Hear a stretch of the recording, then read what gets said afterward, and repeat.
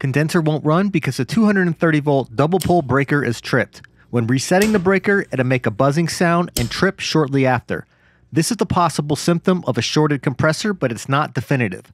Don't reset the breaker anymore. We need to do some tests with our multimeter at the condenser. Set your meter to ohms or continuity. Make sure your meter is working by touching the test leads together. They should read very low ohms and your meter should beep if you have that setting enabled. Switch your multimeter over to AC voltage. We need to make sure that the power is off before proceeding. Test for voltage at L1 and L2 at the contactor. You should read 0 volts.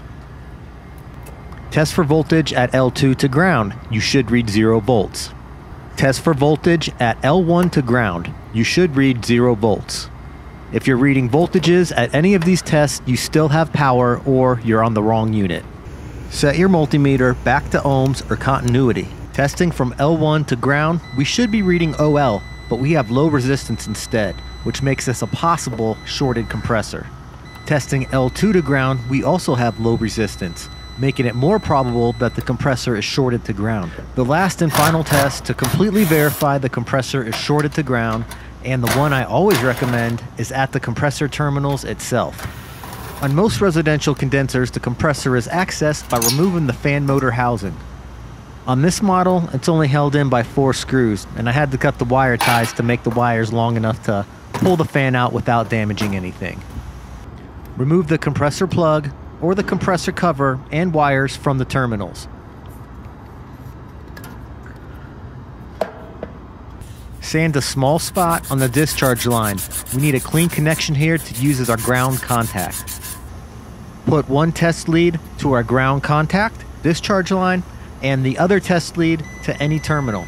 If you get any kind of low resistance on any terminal to ground, the compressor is 100% toast. Burnout, shorted to ground. A good compressor will read OL when testing ground to each compressor terminal lead.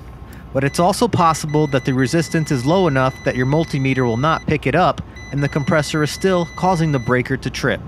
You could use a decent Megger meter to verify this, or just simply keep the compressor plug or wires disconnected, put the fan motor housing back on, and turn on the 230 volt breaker back on.